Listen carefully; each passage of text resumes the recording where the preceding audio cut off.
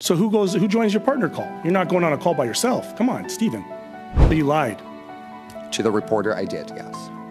So I agree what you're saying. However, you're insinuating that I'm not I was insinuating. I'm stating Randy quite Wasnow. frankly that the text objectively, I have no right. I'm not, I'm here just objectively looking at this, and I don't find your testimony credible, sir. So it's your testimony today that an autocorrect was the cause of all of this confusion? Is that what you're... And the last one I won't name. I simply will not name them just based on the turmoil that I have gone through, that I don't want them I would put to you that your turmoil is becoming more complicated with your... Mr. Anderson, my questions will be for you this round. I'm going to put them in a rather rapid-fire way. I may interject to take back the time. I'm not trying to be rude, but I would respect if you just cut your answer short and allow me to ask the next question. Take me back to the plane ride. You're on a plane with a minister or a person that used to be an MP. You sit down, you get chatting, and then from that conversation, you develop a multi-million-dollar company. No, tell me, like, after that conversation, what happens next? It was 2019. Private citizen Wasnow was flying back from Bolivia, I believe. He was down for an election. There was an election. He was part of a coalition. I was flying back to Edmonton. I was in the import-export business for wholesale sports. I owned import and export sporting goods equipment retail. And there was COVID-19 was just starting out, and I had an import-export license, and we were talking about the needs of what parts of the world were facing, and that there was a potential that this virus could come to Canada. Okay. That was the initial. So I respect that, and I understand that you had some involvement with hockey sales and hockey equipment as well. Some matters that had been resolved between you and an organization. With Mr. Boissonnault, though, you had the experience in import-export. He had a past experience in government. Together, you saw this opportunity, you seized upon it, you formed a partnership. Is that correct? Correct. It was a 50-50 partnership? Correct. He was not operational. He was operational in 2020 and 2021. And in the structure of your organization, who reported to whom? None. We reported to each other.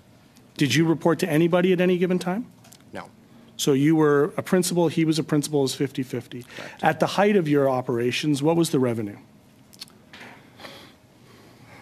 At the height, 35 million. So out of that, what would the compensation look like in dividends between the two owners? I can't speak to his compensation. You would have to ask him that. Well, I mean, respectfully, you can, because you're here as a principal officer. I am a principal, but at the end of the day, I would never respectfully disclose someone else's. How about that? 220,000. 50-50, it's safe to assume his was the same? Yes. Okay. Now, with that being said, you're in a situation, you'll note that Mr. Boissonnault at committee actually testified that he wasn't really starting a new business, he was resuming another business that he'd had for 15 years prior, which is, to my understanding, in conflict with a recent Le Devoir article that stated he was in journalism, but that's probably for another conversation. So you brought the operational expertise of import and export. So you would have been in the export. You would have been dealing with wire transfers and shipping and receiving and all of that stuff, correct? Correct. But yet in the text messages, let's set aside what the person's name is, you seem to be reporting to somebody. You seem to be needing the direction from somebody who is ultimately making decisions. Who at that time would have been making decisions in your company? So in 2022 was solely me, was the one making decisions. However, we were working with our accountants as well as with our bankers and as well as our shipping and logistics. I am telling you, we are not allocating like this. Please reach out and see what the reason is now. You assured me this morning this was done first thing. Be available in 15 for a partner call. You were being, I think, directed, I think it's safe to say, to join a partner call.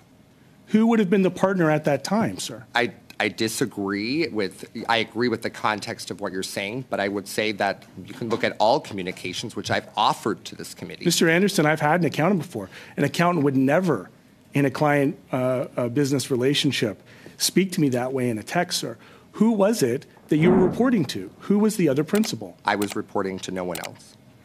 Be available in 15 for a partner call. Do you agree that that text message is a valid text message, yes or no? I agree what you're saying. However, you're insinuating that I'm not I was insinuating. I'm reporting to stating Randy quite frankly Wasnold. that the text objectively, I have no right. I'm not, I'm here just objectively looking at this, and I don't find your testimony credible, sir. And I'll tell you why. Because it says, be available in 15 minutes for a partner call. Only a partner or a principal in a dynamic in that kind of communication style could demand you to be on a call. Is that not a safe, objective statement to make? I would say from your question, yes, but Minister Wasnold was never involved in 2022. Who was the other? What partners did you have after that? In 2022, with Global Healthcare Solutions, there was 5 that we were managing within the business. How many of them were named Randy? There was no Randy involved with Global Healthcare Solutions. What about the other company? Global Health Imports, there was a Randy.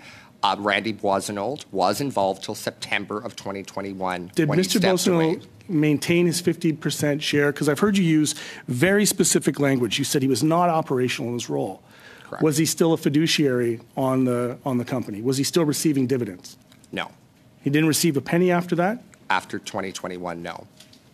Okay. So it's your testimony today that an autocorrect was the cause of all of this confusion? Is that what you're... I am saying that, yes, I will certainly give the information and the person's name if the committee wants it in camera. It is. I want to know, you seem to know pretty clearly where Mr. Barrett was going with his line of questioning. I would put to you that, to me, objectively, it would seem that you are validating the legitimacy of those text messages. Those are real text messages, correct? Broken sporadically, but they are text messages to Malvina Gowie, yes. Right. Mr. And Green. is that it? Oh, I was just getting started. Okay. Thank you. Thank you, Mr. Green. We're going to, Monsieur Villemure, 2 minutes. Mr. Villemure, you have 2.5 minutes. Thank you very much, Mr. Chair. I'd like to give my time to my colleague from the NDP. 5 minutes. Thank you very much, and thank you to my friend from the block. It was reported in the original reports that the other Randy was the head of logistics. There was a head of logistics. Do you recall that? You ambiguously admitted to working with another Randy, identified only as the head of logistics. Is that correct? That is the story. That is what was That published. is the story. Yes. That is what was published, yes. That is the story. Is that what you said? I was contacted by a blocked phone number. This is probably June. I'm not sure of the exact date. I was contacted by someone calling and asking me, is Randy there? I said no. They went on to say, does Randy Wasnold work at the operation? I said no, they don't. They identified as Kristen Poon, or sorry, not Kristen Poon, as Krista Hesse from Global News. I admit that I did panic when she said, is there another Randy? So you lied? To the reporter, I did, yes. So I appreciate that. I actually do. Maybe it's the first truth I've heard today. I do appreciate that. And I say that because that is a far leap from an autocorrect. So you're now admitting on the record, it's important you do that, by the way, because you do have to respect the standing orders of the House of Commons when asked direct questions, that in fact there was no other Randy of logistics. Now your testimony has changed. Now your testimony is that it was an autocorrect.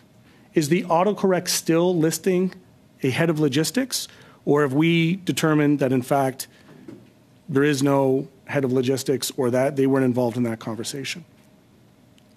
So if you're referring to, was I talking about Randy Wasnold? It's not what I asked. I'll ask you directly. Who's responsible for the head of logistics? Edward. Edward. Far cry from Randy. Yes. Okay. When you flip back and forth between GHI is the partnership 50-50 that you had with Mr. Bostineau, correct? Correct.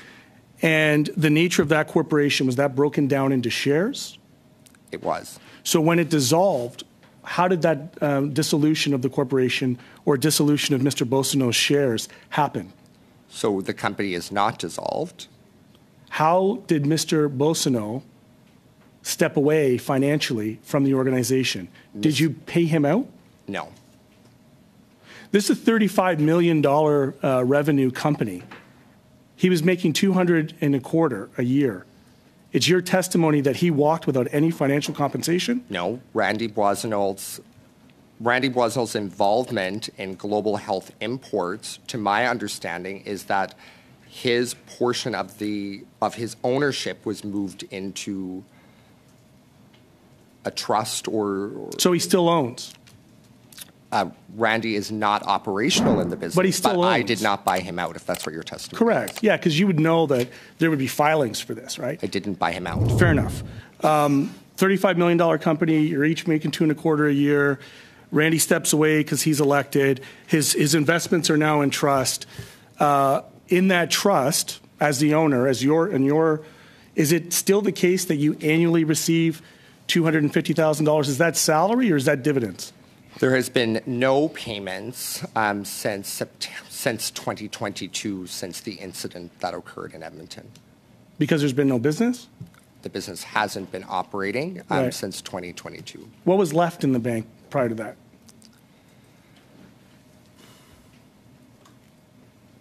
Prior to what date? Prior to the one you just gave?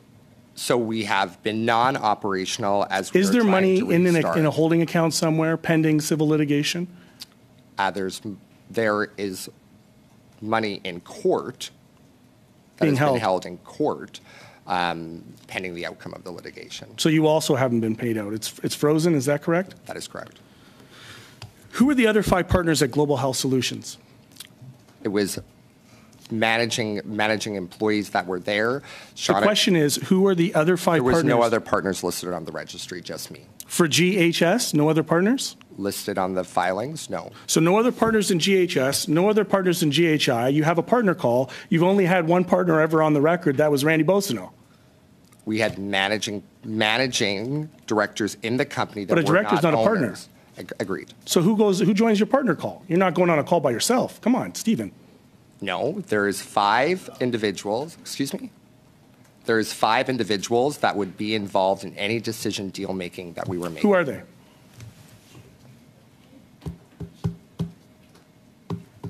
One was Shauna Parker, one was Felix Papineau, one was Edward, and the last one I won't name. I simply will not name them just based on the turmoil that I have gone through that I don't want them to. I would put to you that your turmoil is becoming more complicated with your testimony.